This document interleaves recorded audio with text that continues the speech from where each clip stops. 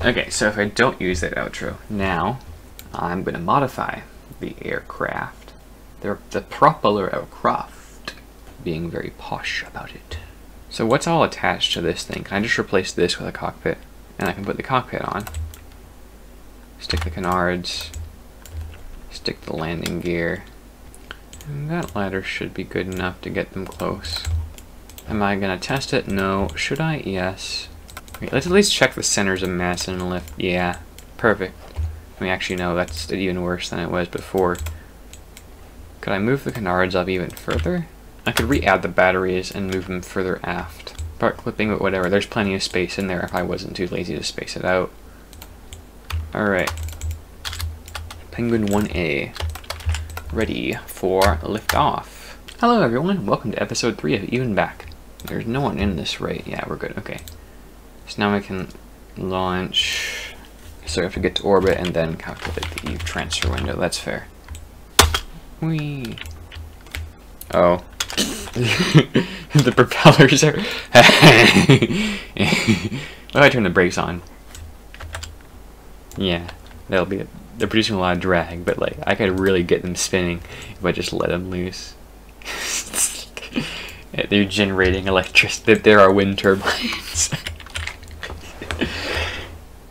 This is what we're going to do to solve climate change. We're going to take giant oil-burning rockets and launch them so we can get super high efficiency wind energy from the propellers. Oh, help. Right. Okay, this wasn't in the plan. This was not in our renewable energy plan. Help, help, help, help, help.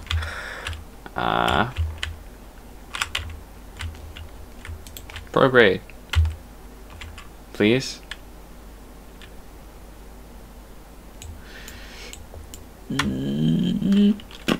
Okay. We're high up enough that it might not be an issue anymore. And we have plenty of extra fuel in the Poodle. No, not the Poodle stage, the nuclear stages. We don't have Poodle stages on this, so we might not actually have the extra fuel. But anyway, it's gonna be alright. I promise. I hope. Right.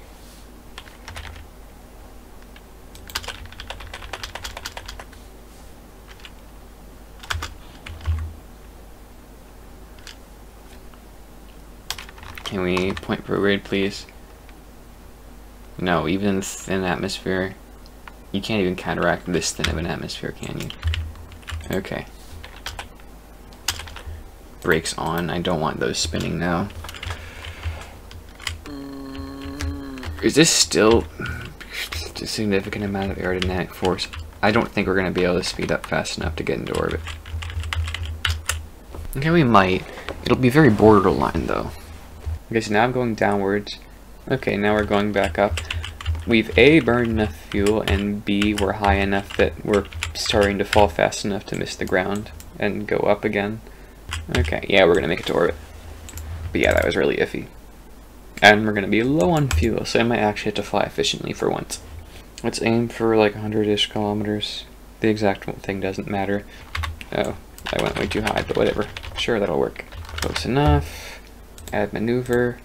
Current orbit. Target Eve.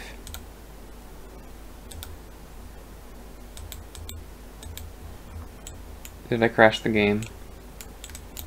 Or is it just calculating? Calculating -1%. That's not good. Yep, the game crashed. Alright, I might just stop recording for tonight and do that later. Anyway. Hello everyone. You'll notice I'm a bit on edge right now. The thing is, I was just setting up ready to record, and then all of a sudden I get the alert on my phone, tornado warning. So, it's south of us, but just barely south of us, so I might have to skedaddle. I'm gonna rename this thing the Tornado. Like, I don't care about Penguin. Tornado 1. Because, like, you know, it has propellers, they spin around like a tornado. Okay, so I've been having issues getting the maneuver node to work. It worked once, but when I deleted it, it switched to the MUN again. So let's see what happens if I quick save and quick load. Okay, Eve will work. Okay, now it's working. We'll just need to quick save and quick load.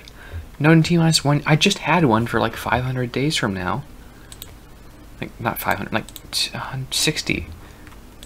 Okay, you know what? I'm gonna install Transfer Window Planner the next time I get the chance. Anyway, I'll just wait until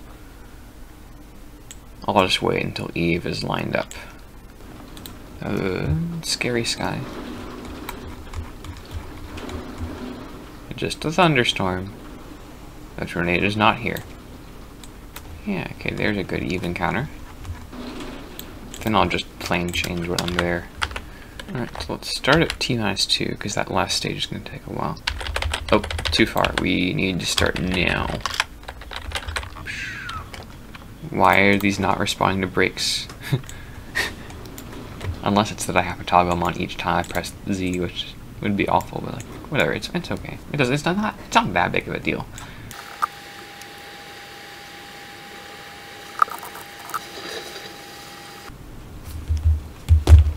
Oh, I forgot to drop these because I was too busy looking at tornado updates. To be fair, the real-life tornado is probably way more important than this tornado.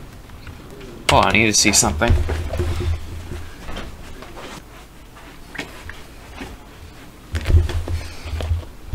Okay, so we got a new roof, or we're in the process of getting a new roof, and the heavy rain is reacting weirdly with it. Like, I don't think it's anything bad, it's just that, anyway. Okay, back to the game. And it looks like our transfer burn is now complete. So now we can now we can plot a course correction. Okay, that's low enough. At least I assume it's low enough. Anyway, let's go. Try and find a landing spot. Okay, I accidentally warped past it, but whatever, it doesn't matter that much.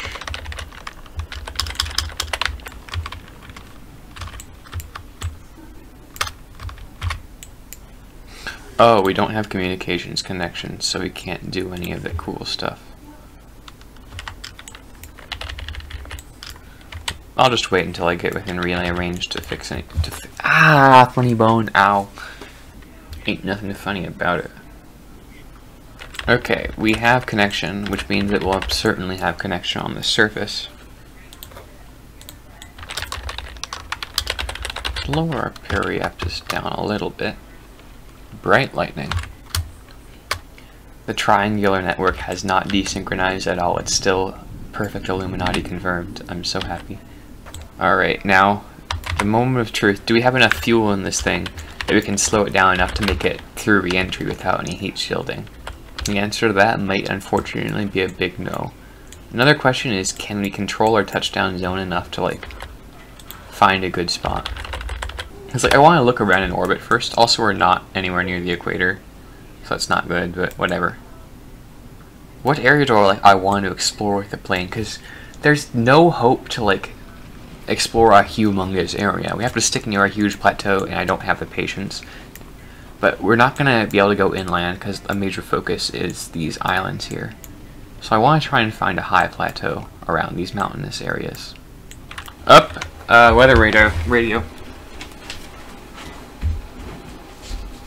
Weather radio. No worries, just a severe thunderstorm warning for our area. Like, I mean, you couldn't tell? And I kind of want to try and slow down as fast as possible. Like, I think I should aim for a landing roughly right in this area.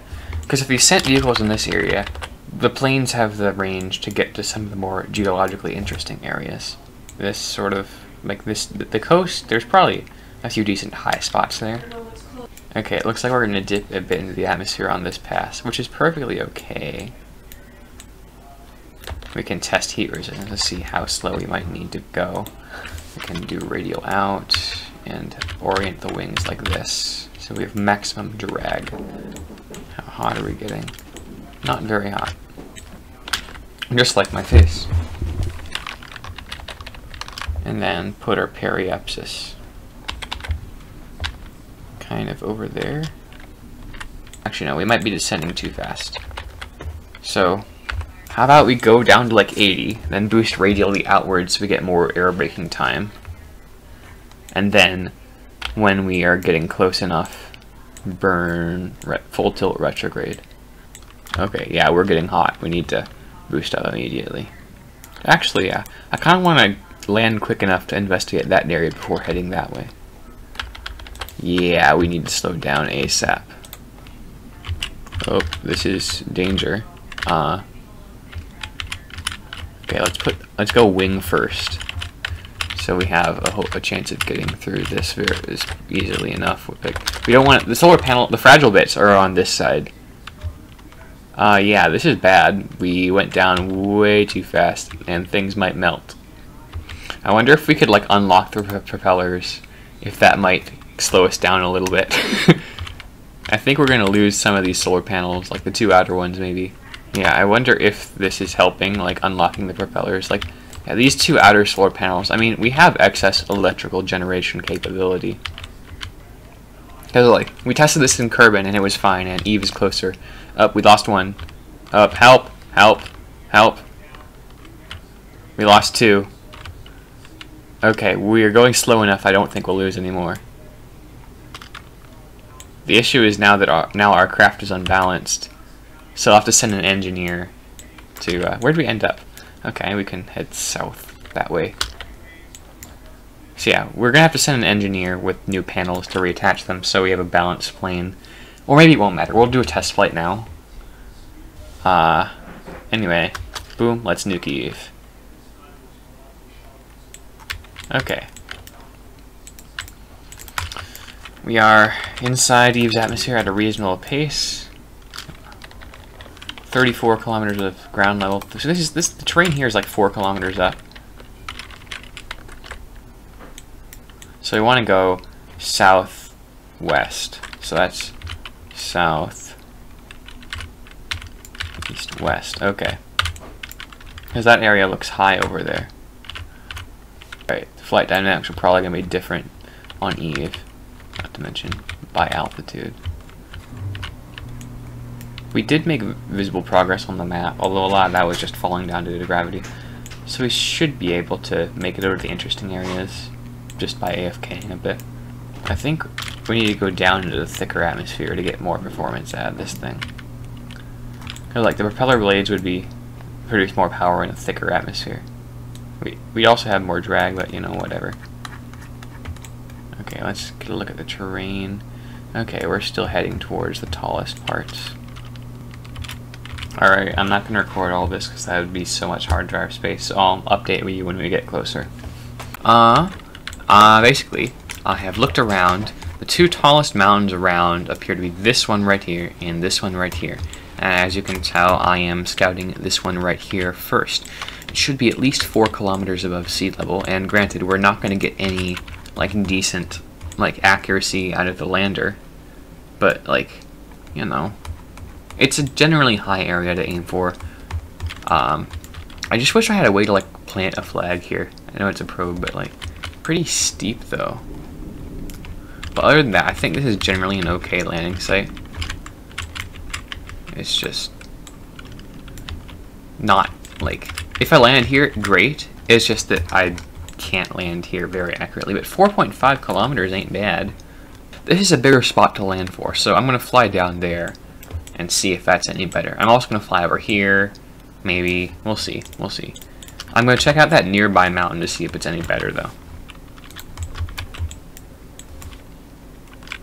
First, like, landing on Eve of the series, like, wow, that was, like, I didn't even realize it. Really, yeah, that's our first landing for the entire series on Eve.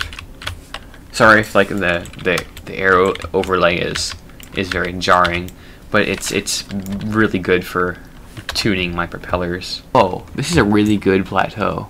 Like, I don't know if I can put the lander down that precisely, but this is a really good spot to land at. Okay, so now I'm going to land on that thing and measure its height. But yeah, this is a very good plateau to target, assuming I can like target something that precise. Can I like add a waypoint with CurbNet? Right, I forgot all about CurbNet. CurbNet. CurbNet access. Refresh waypoint. That's a good landing site. glide speed of this thing is so low. This is a good spot to land for. If I can be precise enough to land on this plateau, I don't know if I need to like go anywhere else, because like this is a like pretty much everything here is above 4 kilometers, but it's a pretty small area. Like it would be akin to landing from orbit on the Kerbal Space Center area, like the flat area, but without any like visual reference besides the waypoint. So like, yeah, it'd be a hard thing to land. Plus, it's kind of very inclined, so I do want to try and go closer to equatorial. Anyway, that's working. So let's go southwest again. Okay, so I know I said I wouldn't come back until something interesting happened, but I just had a genius idea. So you know how like I have a certain amount of accuracy when like I can land like within say 50 kilometers of a certain area when landing my ship. What if I then took it, refueled it, and then did like a suborbital hop to like the proper takeoff site, like to a proper mountain? Because I can be more accurate if I start near it. So I don't have to land super accurately. I can just find a good tall place, land in the general vicinity of it, and then get up there later. I just have to refuel twice, which isn't a problem because we have like well over a year between each EVE window. Anyway, that's all. Okay, I'm back. I found this interesting mountain. I'm not gonna land, but it's a cool mountain. Actually, it's only 4,000 meters, which is like lower than the one over there, so I'm not gonna mark it or anything. But it's interesting how it like just pops up from the terrain. It's pretty cool. I'm not a geologist, can you tell? Alright, I am back. As you can see by map mode, we are much closer to the equator than we were previously. Probably close enough to like do good. We're still going to explore more, but as you can see, we have a really high mountain here. Now granted, I believe the surrounding terrain is much less lander hospitable, but this slope is rover doable, I guess, and assuming I find a flat area up here, I could easily hop the lander up here. And this is a much higher altitude close to the equator. So this is, assuming there's a flat area at the top of this hill to land the lander on, it is a much better landing site. This is at least 4,900 meters, maybe 5 kilometers. Yeah, not 5 kilometers, but like really close to 5 kilometers. It's not flat, but it's also not hilly. So there's also a slightly lower peak over here that looks flatter, so I'll check that one too. LS2 for landing site 2, 4935 waypoint. I can't tell if this is the right mountain. I might have overshot it. Oh, this is bad. Help. Mayday. Mayday. Not good. Flight dynamics. Red. Okay, good. We float. Okay, we're good. Whew. Note to self, don't stall this. But I recovered. It's fine. Already this mountain is looking much flatter than its neighbor, although it is about 500 meters shorter. I find it amusing how it can touch down at like 14 meters per second because EVE's atmosphere is so thick, and we're not even at sea level yet. I don't want to explore too much because that would take forever, but I don't want to explore too little because like there's a chance that there's an awesome landing site nearby, and I just haven't seen it. Okay, so no, I'll finish this outcropping, go over here, then maybe do those other two if I don't find them there, because I really want to find one closer to the ocean. That would be great. I don't think there's going to be one. We may have found our best mountain, but really, what are the chances that the best mountains are like the first two we check? This is my current location. I think this one might be the tallest one we found yet. Okay, the surrounding terrain is not hot, is like not suitable to land on, and I might not even be able to get a heavy rover up it. Like the ISRU rover is going to be really heavy, so there's almost no way I'm going to be able to get a rover up there. It's flat at the top. It's a good like space to land and set the base. Like I can land the lander here. Like it's a nice target, and there's a nice like slope up here for rovers to climb up. So this will be LS5, and then I'll go like search closer to the water or whatever the oceans on EVE are. The liquid explodium. Alright, so I'm coming up on what might become landing site 6. Well, it's not like flat, but there's got to be some flat spots. Flat-ish. Good ramp. Like, this is looking really good. Like, this is close to the equator, it's got altitude, it's got a decently flat spot, it's got landing locations around. Yeah, I'm feeling very good about landing Site 6. LS7, 4900, good. I am in love with how easy this thing is to like land, but like I am surprised I have not had to load a single quick save yet. Like I have not crashed this, except for accidentally like breaking 2 solar panels off on re-entry, but that was more due to bad planning than the design of the craft. Like the original name for this was the Penguin because I didn't think it was gonna fly, but it's beautiful. Well, it looks like I spoke too soon. I went to get something to eat. Ooh, lightning. I went to get something to eat, and I came back to this. But it tells us that this mountain is definitely not as tall as we thought it was. And there's no really good rover path up to it either. Except for maybe this side. Anyway, we don't have to go here again. And I'll leave this running for like half an hour because it's going to take a long time to get over there. After a certain point, I'll have to land it for night because, you know, this thing is solar powered.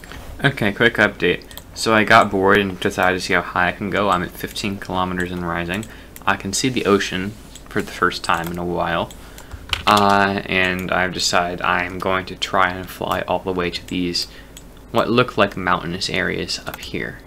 Because if we can find a landing site like around here, that would be awesome. Because there's tons of islands like right for exploration right there. 90. 18 kilometers. I'm gonna pick out a random tiny island. Like, how about this one? There is like a 99.9% chance that nobody in the history of Kerbal Space Program has ever landed here before. In fact, nobody else probably knows this island even exists. Maybe no one's even seen it with their own eyes. I would kind of expect the Kerbal Space Program community to have like a consolidated database of like islands. Maybe I should start that, like naming geographic areas on Kerbin, like crowdsourcing them. Look at how slow I can glide this low down to sea level. Oh, and I hit the ocean. Penguin Islands. I'm gonna try and make it to that mountain in the distance before I time warp to the next day, maybe a bit further depending on how it goes. I've just noticed that my solar panel and RTG capacity can no longer produce more energy than I'm using. If there's a good rover thing up to it and it's flat and big at the top, so I might have a chance of actually making that from orbit if I'm really lucky. The only problem is it's not tall enough. I tend to overestimate how tall things are from far away, but underestimate how tall things are when I'm right next to them, I've been noticing. So we'll call these ELS for Eastern Launch Landing Site. So if I had to choose one right now, I would choose Launch Site 6. There's also Launch Site 7, which is slightly further east and more hospitable, but I might head over this way, and I'll see if I can make it there before sundown. It's looking like it's going to peak out at above 4 kilometers, and even better, it's looking like there are even taller mountains beyond this. That mountain over there to the left looks very promising. Okay, I got to that super high looking mountain, and excellent news, it appears to be over 5 kilometers. Even more excellent news, the one next to it, at least from a distance, appears to be similar in height. So they're probably both over 5 kilometers. Which means that one's closer to the equator. If that one's nicer but slightly shorter, I'm going to take that one. Not only is this the tallest mountain we've found, it's also really close to where we need it. And honestly, one of those might even be taller, like ELS 3, good. Okay, then I'll fly over there, and for real though, this will be the last flight I'll do tonight. I've said that like 5 times now. Imagine if I'd stop at like the first good launch site I found. Like, what if I'd stop at Launch Site 6? I'd have to fly like all the way over here each time I wanted to explore the islands. Granted, I'll have the rocket plane for that. Wait, it's only episode 3. I already recorded the part of episode 4, so you don't know about the rocket plane yet. But we should probably throttle down. We're at like 50 electric charge, 40 electric charge. Probably at least 5,600 meters tall. Which granted, the tallest peaks on Eve are like 7,500. That restricts me to like one landing site, which is probably the most explored place on Eve ever. The tallest mountain on Eve has been done to death. I'd be willing to bet that like most of the mountains I've landed on this mission nobody's landed on before. Like, yes, there's a lot of Kerbal Space Program players. 1% of them, like, go interplanetary. And then if you go to Eve, like, just with a dumb parachute probe, your likelihood of landing on a mountain is very low or not. You have to, like, build a plane and look for mountains. Like, that's a very narrow band of, like, missions. So it's just really weird, like, going where no man has gone before. And chances are, nobody will ever land on those mountains ever again. Like, it's weird. I'm the only one ever to go here. Nobody will be here before me, and nobody will be here after me. And an excellent view. Up, and we're out of electricity. Help. No! No, we lost a blade!